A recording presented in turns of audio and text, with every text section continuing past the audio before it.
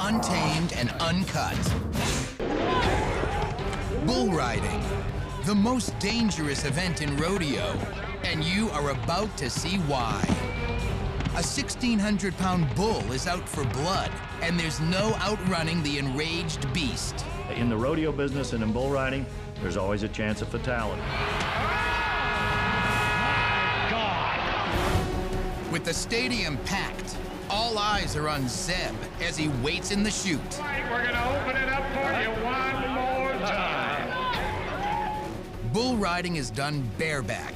The only thing Zeb is allowed to hang on to is the bull rope, a braided rope that goes around the animal's girth area and behind his front legs, and he could only hang on to the rope with one hand.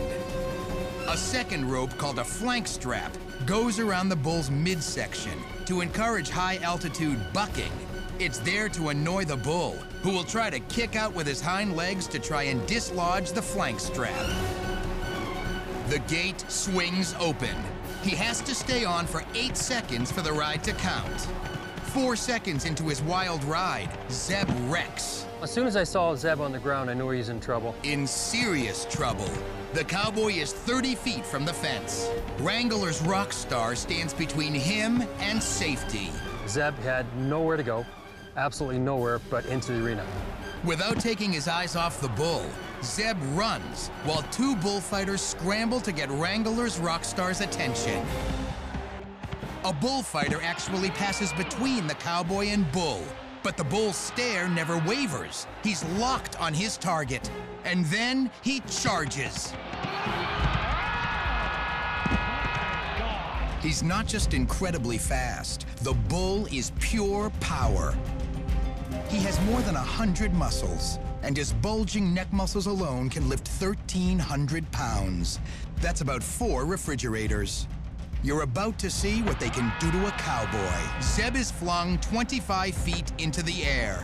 So high, he's thrown out of camera range. 135-pound Zeb is tossed like a rag doll. It's a horrifying sight. Zeb comes crashing down, hard. Oh my Lord, that is a bad hit. When I saw him launch into the air and the height he went and the power that bull must have thrust into his body, it was amazing. Amazing, but a brutal landing. Zeb survives, but it's obvious by the look on his face he is seriously hurt. Oh, ladies and gentlemen, Zeb Lanham.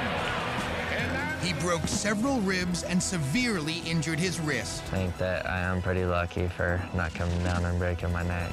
This is my drug and I'm addicted to it. It's just something that I dream about ever since I was a little kid, and I'm still doing and loving it.